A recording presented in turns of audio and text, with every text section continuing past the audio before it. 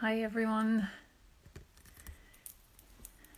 Another interview today, talking all about food with Linda, which will be super, because certainly it's cornerstone, I think, when it comes to brain health and our overall immune health. It's key. Hi everyone. Just waiting for Linda to join, and we'll get cracking in a few minutes. What a fab day it is today. Oh my god, it's like stunning out. So hopefully everyone gets to enjoy a bit of sunshine when we have the lovely weather. I hope you're all enjoying the interviews so far this week. I'm kind of behind on uploading them. There's quite a few to upload, so I'll be doing that hopefully later on today and tomorrow, so you can catch up with all of them. I had a fantastic chat yesterday with Dr. Mosconi, which was just fabulous. So yeah, loads of great chats, and sleep, and diabetes this morning with Siobhan D. There's Linda now, just a sec.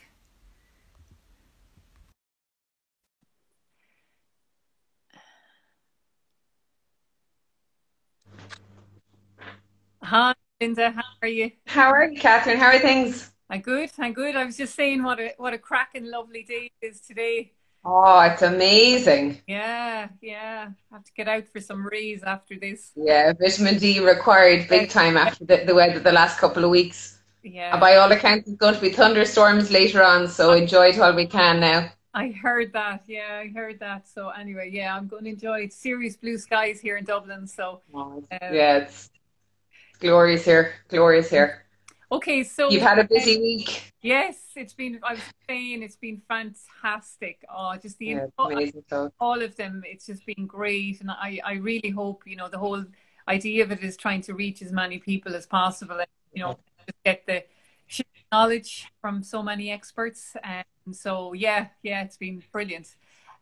So today, Linda, we're going to chat all about food. um Yes. and I think we're both really passionate about food, and on I did an interview this morning with Siobhan D talking about diabetes, and we were both kind of saying, food is the cornerstone.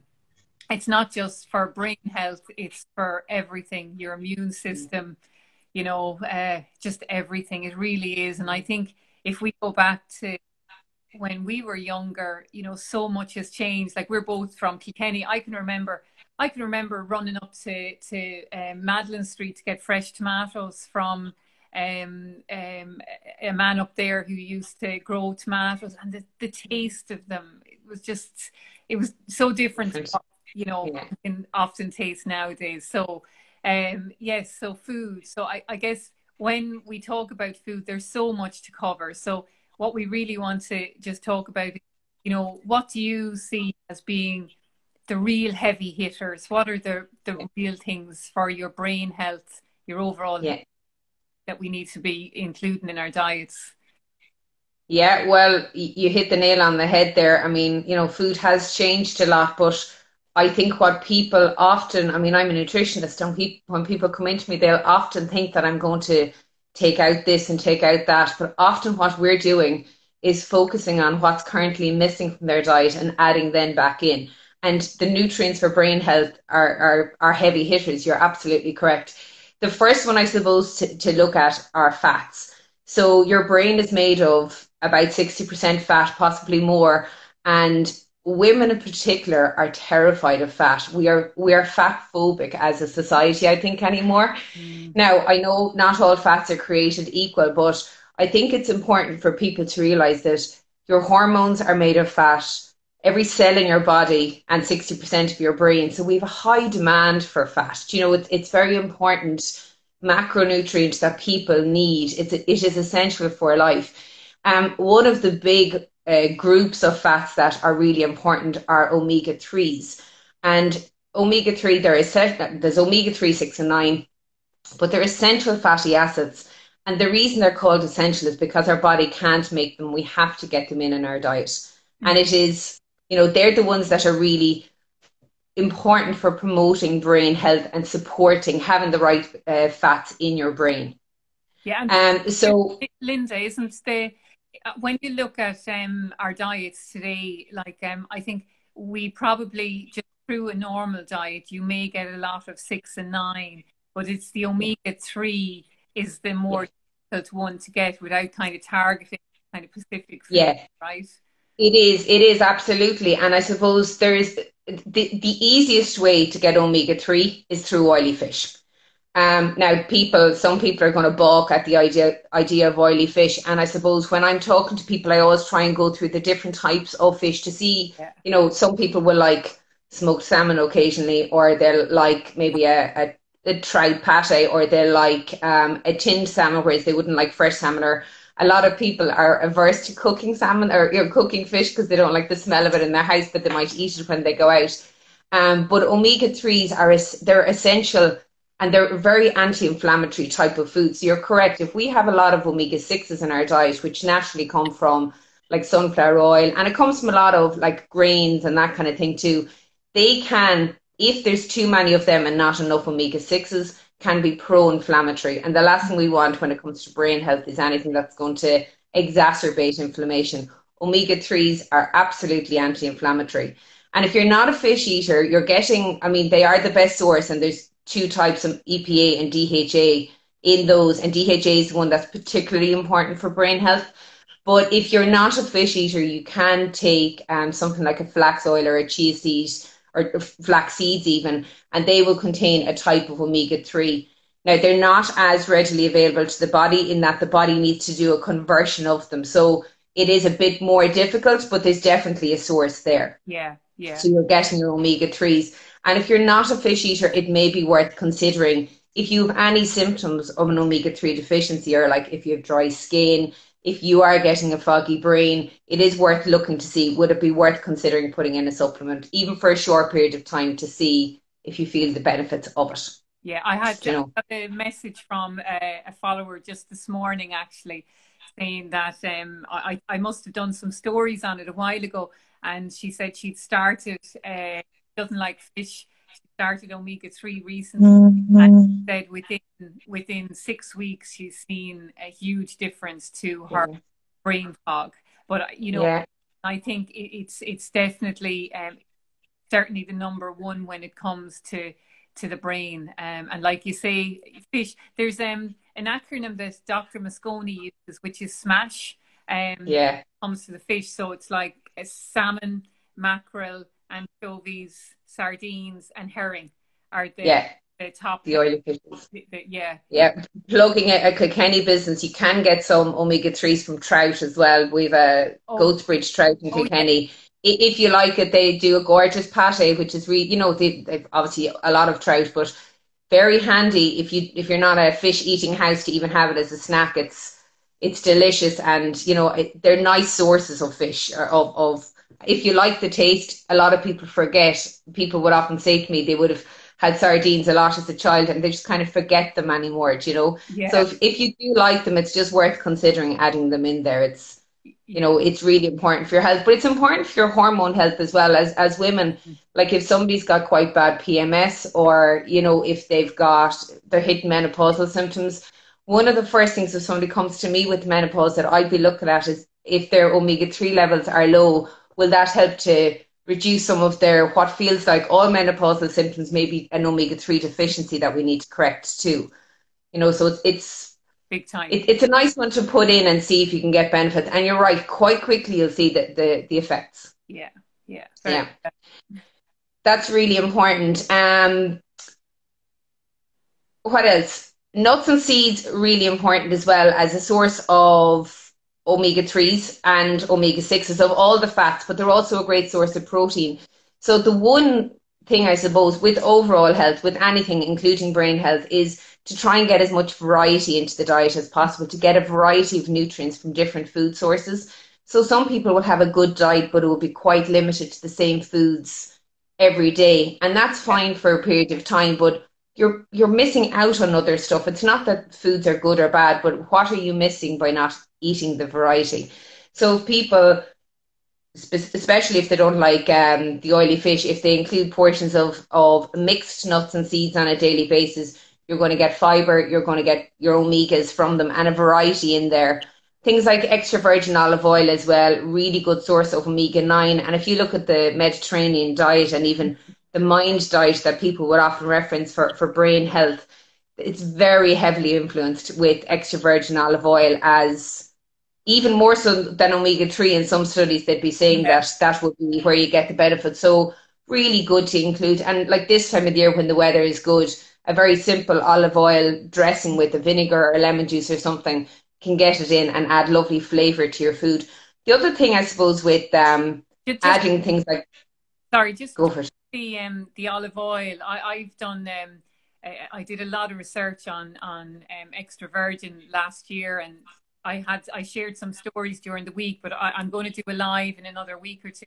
Just the one thing I would say is that just be careful with the extra virgin olive oil in terms of the quality of what you're buying. Look at the Yeah, label, and also because you don't want it blended and you don't want it bottled in Italy, but olives from Greece, Spain, Portugal, and different countries, and plus storing it is really, really important. yeah, keep it in the dark. Yeah, because what a lot of people do is they leave it on the countertop, and I didn't kind of realize how rancid it will go so Mhm. quickly if you don't store Yeah, it in a kind of dark, cool place. yeah, Because the benefits of extra virgin olive oil are huge, absolutely huge. yeah, But you have to they are. monitor it.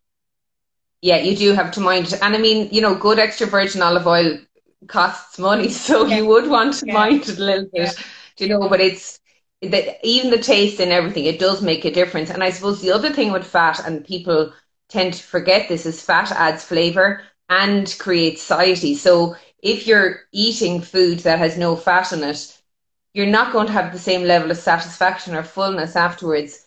And people kind of, then they're finished their meal and they're going, oh, I fancy something else now, because they just don't have that level of satisfaction after having their meal. And that's what fat gives you. So yeah, I know people are afraid of it, but if you can even look at adding in those few things, it doesn't need to be a huge quantity. Just start looking at where can you add small quantities of good quality fats into your diet. Your brain will benefit absolutely. Now, there's the but side of it. The fats that we don't particularly want in are the processed fats, or the trans fats. And basically they're in, it's going to be the same across the board. They're in your processed foods, your baked goods, your biscuits, anything with a long shelf life that has fat. The fat has been modified to make sure that it remains stable, because, as you said, fat can get rancid quite quickly. So they need to stabilize it. But in the process of stabilizing the fat, they can make it so that your body really doesn't recognize it and doesn't know what to do with it. yeah, So there are good fats and not so good fats, and we'd like to focus on getting in the good fats. That's what where the yeah, aim of the game is. yeah, So that's fat is the first one. yeah. The second thing, and I actually didn't even get to listen to your talk this morning when you were talking about diabetes, but the second thing that's really important is blood sugar control. Yeah. And in relation to diabetes, so we have two hormones that balance every time you eat sugar in any form. We have two hormones that manage your sugar. The first one is insulin, and the second one is cortisol. Now, cortisol is your stress hormone, and I know you may have mentioned it once or 100 times in All, the last couple of all. days.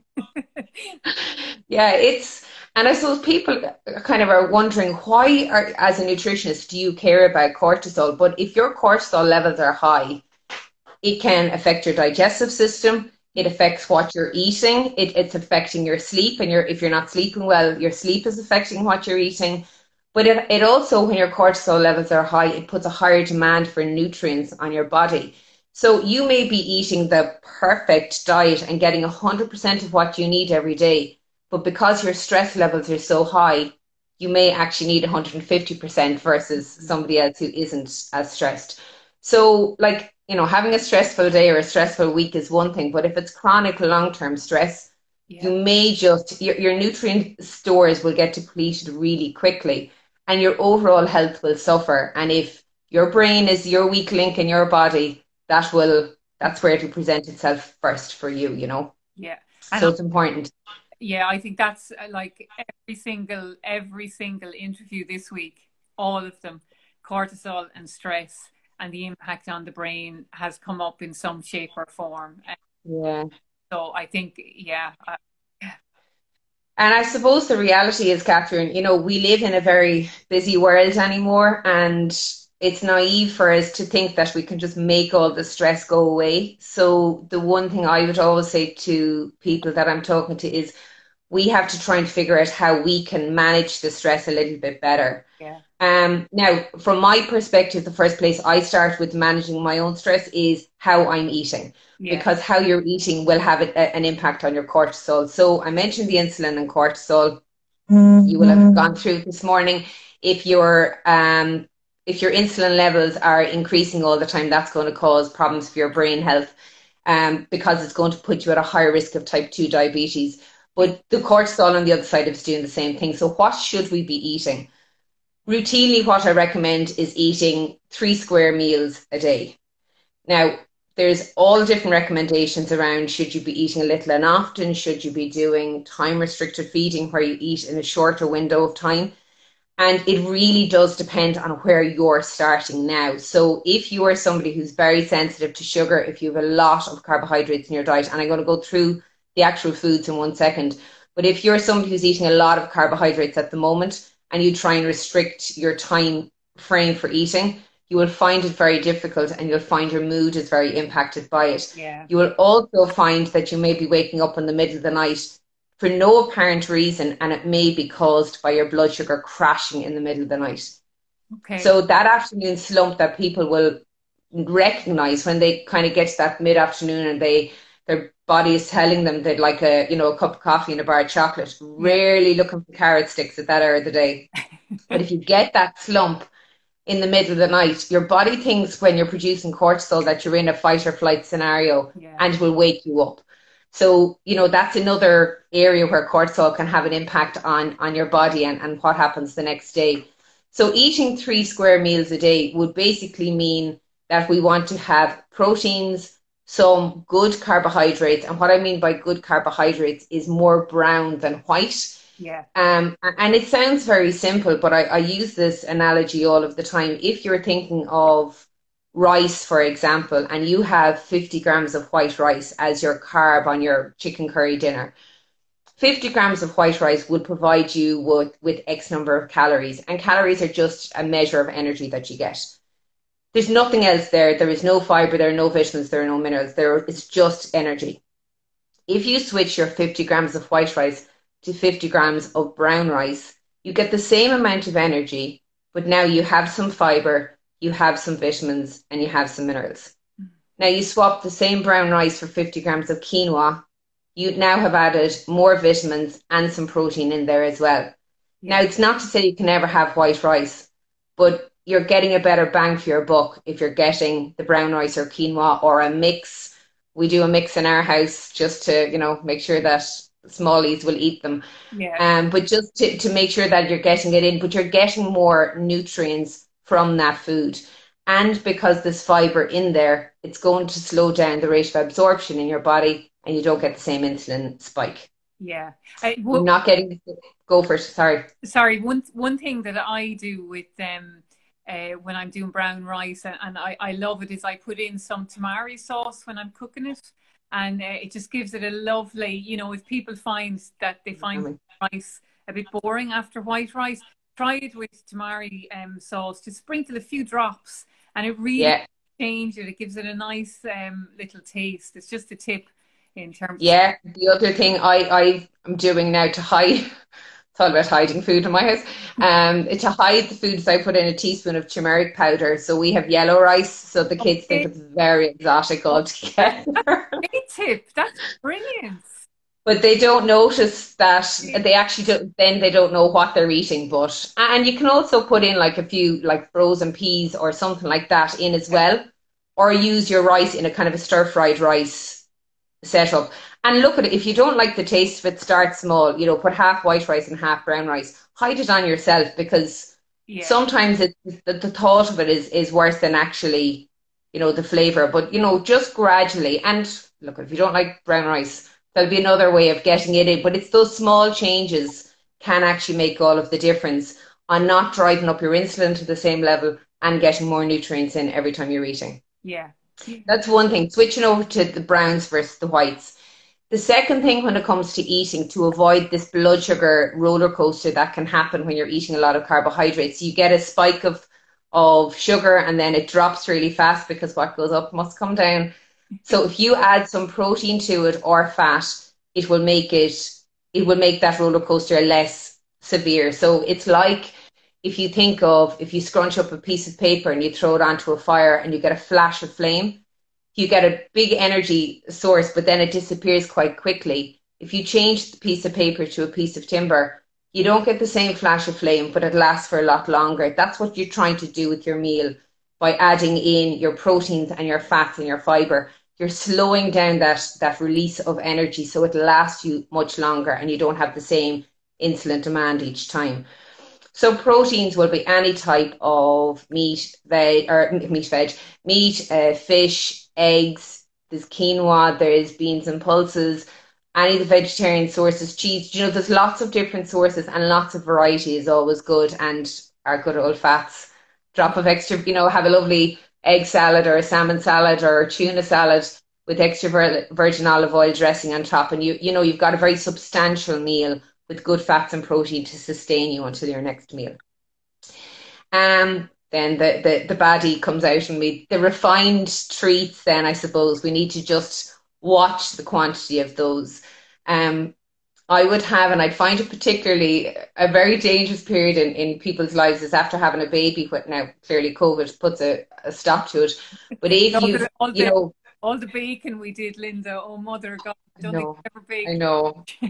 Well, and that's a perfect example, Catherine. You're at home and you're bored and you make cake and then you go to the press and you have your breakfast, or you mightn't really be hungry for breakfast, and you have a slice of the beautiful banana bread because you've used up the black bananas and a cup of tea at 11 o'clock. And then you get to lunchtime and you're not really hungry. So you don't bother having a proper lunch. And then you get to 2 o'clock or half 2 and it's nearly gone too late for lunch. So you have another slice of banana bread and a cup of tea. And all of a sudden it's dinner time and you haven't had a nutrient in you all day long.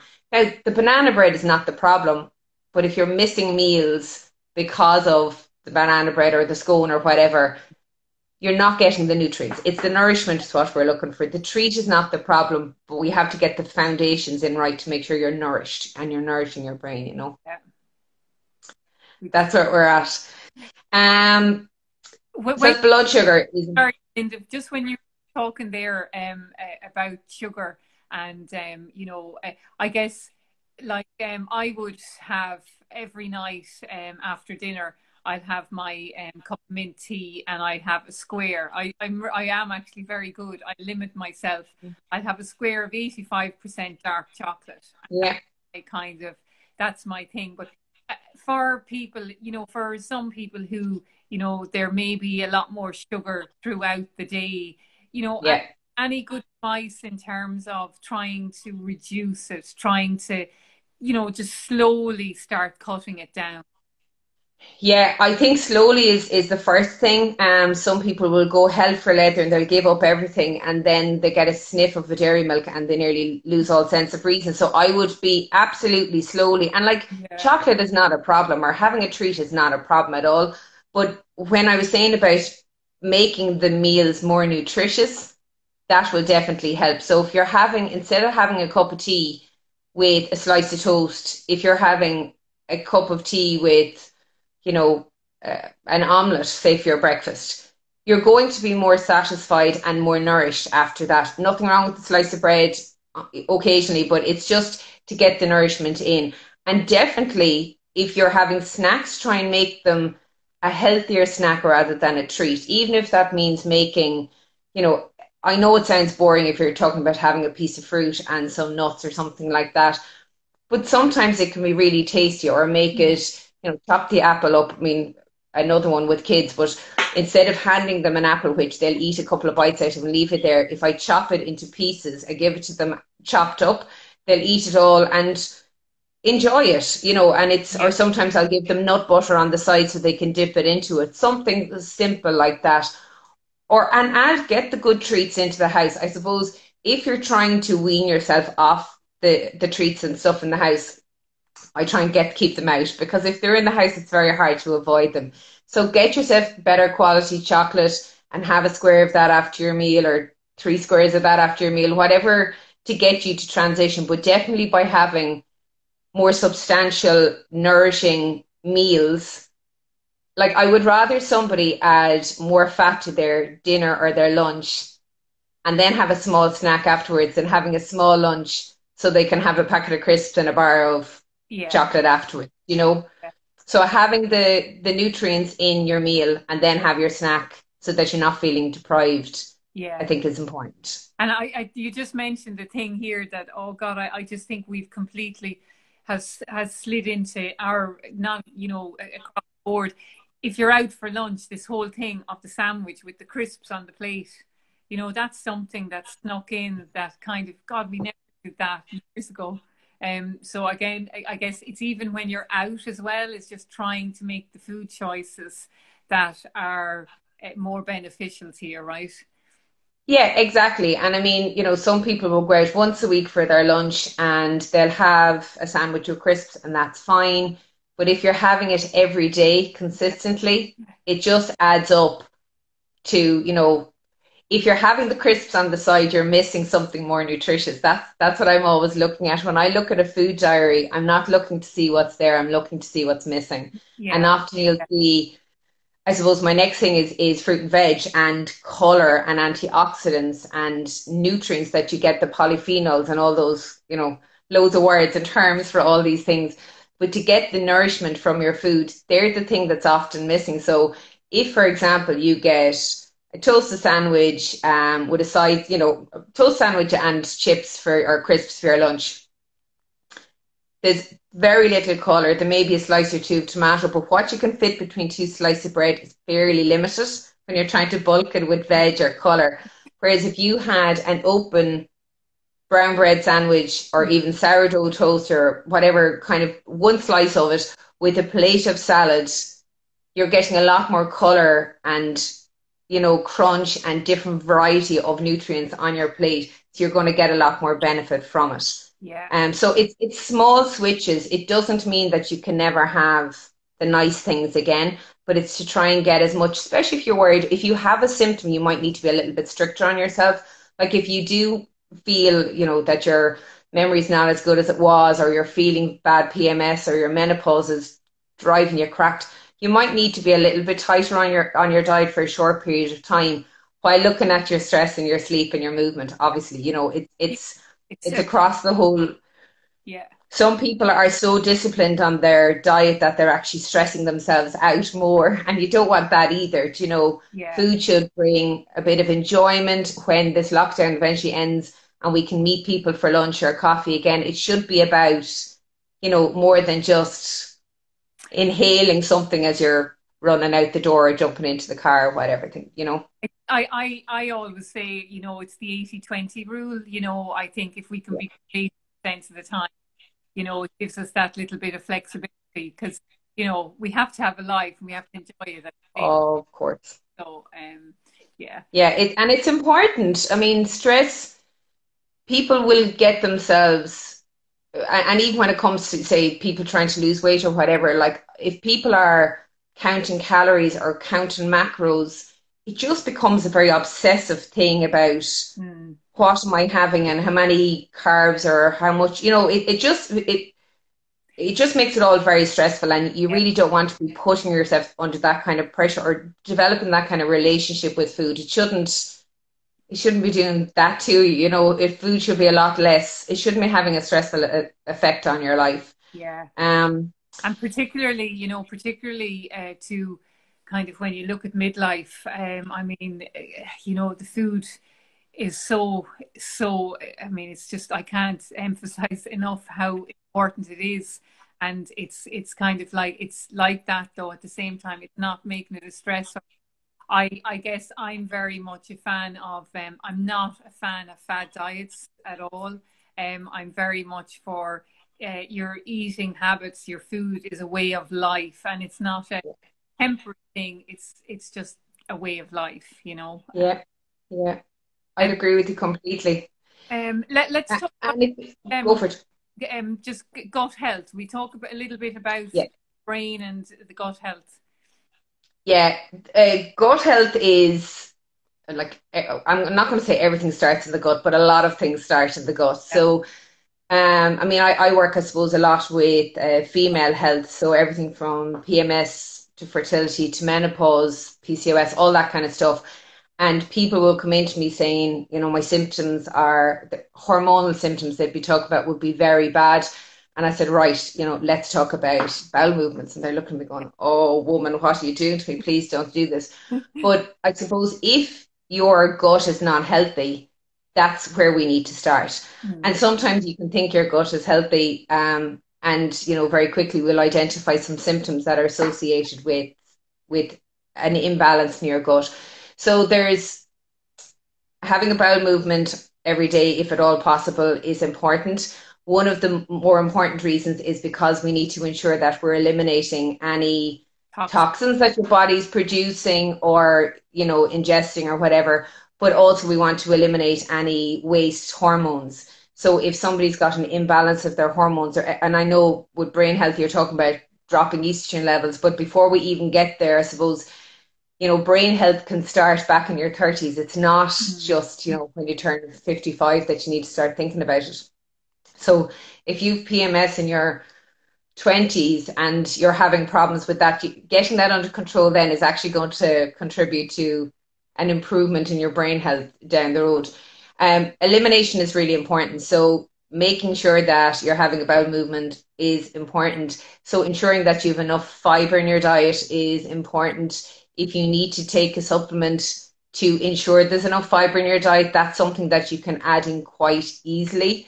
And Siliflor is a product that we use a lot in clinic for people because it's an easy way to add it in while you're trying to get the diet to where you need it to Back. be. Yeah. Yeah, and it's just, I suppose, it's to be realistic about in the short term if you're trying to get some symptom relief, like if somebody's very constipated and we need to resolve the difficulties they're having by adding in some supplements, it may actually give them some short term relief until we get them their diet to where we need to be. The Mm. other thing, and I suppose from a microbiome, there's the microbiome is the bugs that live in your large intestine, and there are trillions of them. There are more of them than we have cells in our body, which is a delightful idea. But I mean, and the more we know, the more we're figuring out that we don't know. There are bugs down there that have names that we know if they're missing in some guts that people will be overweight. We know that there are bugs specifically that will have a huge impact on your mood. And we don't know half of what's going on. Like we know it's hugely important. One of the simplest things, sorry, now, of course, my phone is going to ring. One of the simplest things that you can do once you're having a bowel movement, one of the simplest things you can do to improve the diversity and the mix in your of the microbiome is to feed them. And Yeah. the best thing to feed them is fiber. So plant-based foods are really important. And there is the latest number that's been people are talking about is aim for 30. Now, people are going, what? So if you try and have 30 different plants every week, God, I thought some people I are was going to doing, say every sorry now, day. I'm going to I thought apologize now. I thought you were going to say Phone every keep day. ringing. Going to say Um, rabbits. Eating. Pardon? I thought you were going to say every day, 30 every day. Oh, no, no, no, no, no. I wouldn't do that to you now. No. When you look at getting in the good bacteria, which is then split into the prebiotics, which are the kind of, I always refer to the prebiotics as the fertilizers for the probiotics. Yeah, The probiotics, I guess, are the thing people know more about, but like yeah, your prebiotics, so your garlic, your leeks, your artichokes, and all of these, and then you know yeah, you've got your fruit and vegetables and your fermented foods that can be your probiotics. But when you start looking at it that way, you can reach. I think you can reach 30 probably very easily over a week. When you have yeah. It's things like that. Yeah, because it's not just vegetables, it's all plant food. So it's Yeah, whole grains. So something like a yeah, brown rice will join in. Sorry, the sound has gone a bit funny there when that phone rang, so I don't know if I'm shouting you're at you now fine. or not. I apologize. Um, Things like whole grains, your fruit, vegetables, nuts and seeds, any of your fresh herbs, they don't count as a full portion, but you can count them in there. Yeah. And your legumes, so your beans, lentils, and pulses. So, for example, if you have a portion of, if you add lentils to a bolognese, part of your mince, your meat bolognese, if you add lentils in there, that's a portion or that's one plant food included. If Mm. you're having a tub of hummus, which is made from chickpeas, that's another type of plant food included.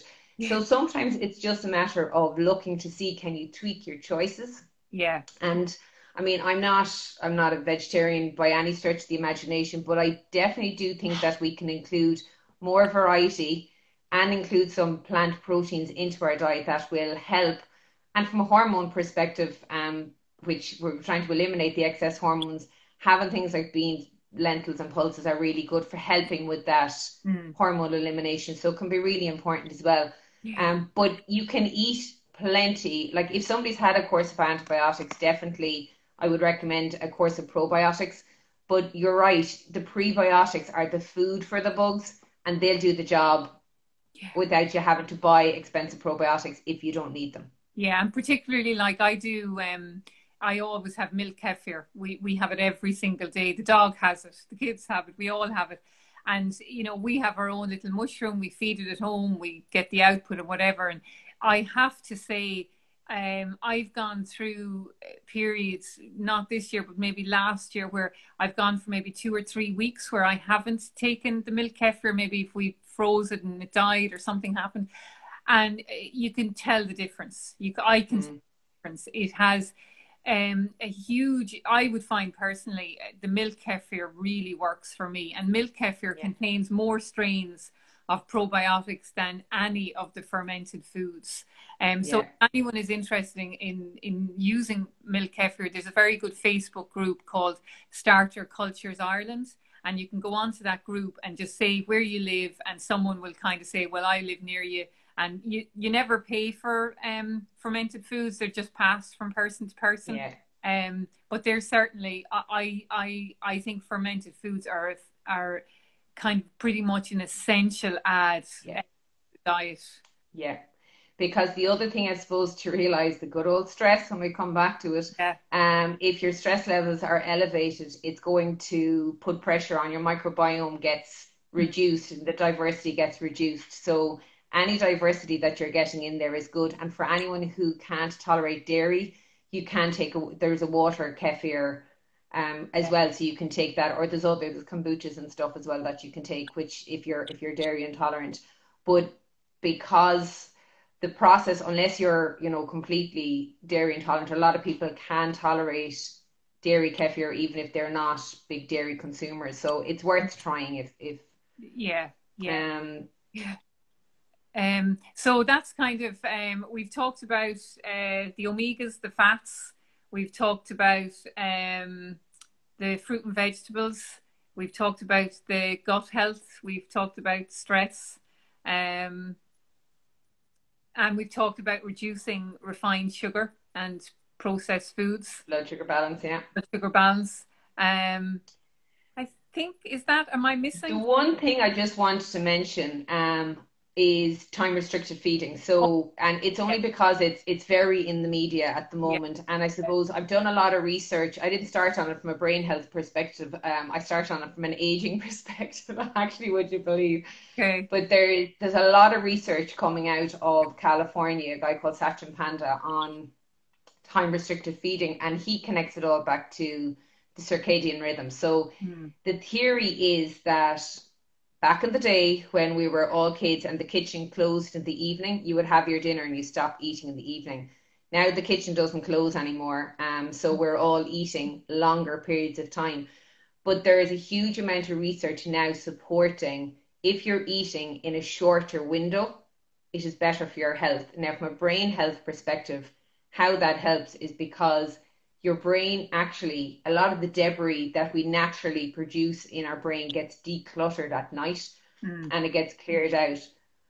But your body can't start working on that if it's still trying to digest your food if you've had a late meal or whatever. So, one of the simplest recommendations, if people can tolerate it at all, is to have your dinner at 6 or 7 o'clock in the evening, half 7 if it takes to it, and allow yourself at least 12 or up to 14 hours of a fast overnight. Yeah. Now, that means you can drink water, you can drink herbal teas, but no, like you can't have coffee with the milk in it in the morning. But there's a term called autophagy, which, it's really beneficial for your body. And I suppose back through the ages, if you read up on it a bit, back through the ages, like in Ireland, we would have had a kind of a fasting day every Friday, even though Yeah, we didn't know that that's what yeah, we were doing. We would have fasted for Lent. There's religions all over the world that are doing it, not realizing the health benefits, but actually it can be very beneficial in short periods of time. yeah, So to give yourself a break overnight, finish at 7, have your breakfast at 9 o'clock the next day, it can be really, really beneficial. And it can be quite a simple thing to do. There is a habit that people have a cup of tea and something at night, and yeah, bring your nighttime square chocolate into your dinner yeah. and then finish up for the night, if you can Those, manage it all. And maybe do it 5 nights a week. So if you go out for a dinner or you go out for a drink or whatever on a Saturday night, that's absolutely fine. But the other nights will give yourself a little bit of a break. But from a brain health perspective, it's really good for helping for your brain to detoxify. yeah, And by all accounts, you sleep better as well. And it's good yeah. anti-aging. I was just going to say that I did an interview yesterday with Breach Leasy, the sleep consultant. I have to post it up here yet, and that is something that we talked about. The other thing, just I was thinking of when we were chatting there, Linda, is that one thing when it does come to the brain, and it'd be remiss of me if I didn't mention this, and I know everyone's kind of like, oh, don't mention that, but I have to mention alcohol, because obviously, a high intake of alcohol and the wine o'clock that certainly I think, has kind of crept in with COVID. It really, I can't impress how negative it is on so many levels. Our immune system is impacted, our brain health is impacted. It's just a small glass of red wine maybe once, twice a week is certainly good for the brain, but on a regular daily basis and in not when it's not in moderation, it is no friend to your brain at all, I'm afraid. So it's one thing to really just take into account. And the other thing is that when you do have alcohol at night time, you might think, oh yes, I fall asleep quick and everything. Yes, you might fall asleep quickly, but your sleep is never of the same quality as Yeah, sleep without alcohol. yeah, So it's completely agree. yeah, Yeah, it's from a blood sugar perspective. I mean, if you think about it, if we were only looking at calories, you're not going to have 2 or 3 bars of chocolate every night. Or if you are, you're kind of going to go, oh, I shouldn't be doing this every night. yeah, Whereas you'll have potentially 2 or 3 glasses of wine, and it's over COVID, it has become more of a habit with more people. And you're right, the occasional drink or having a drink at the weekend is not a big deal. yeah, But if you're drinking a glass of alcohol, it's drinking a glass of glucose. So when that, besides the alcohol, it's drinking a glass of glucose. So your insulin's going up when you should be going to sleep, then it's crashing in the middle of the night. Your stress hormone is increasing to try and deal with this fight or flight situation it thinks you're in. And that's before you ever look at the impact that the alcohol is having on your body. So yeah, it is, yeah, as I say, when people are having symptoms, you might need to look at it a little bit more closely, and maybe you can slacken off a little bit, and yeah, have a glass or two. But it's definitely worth giving yourself at least a couple of nights alcohol free during the week, at least a couple of nights. yeah. Okay. Yeah. And Annie, that was fantastic, Linda. I think we covered the key areas. Obviously, we could talk for days, weeks about We about could. There's a lot to go through. There is. yeah. Any final thing you want to mention?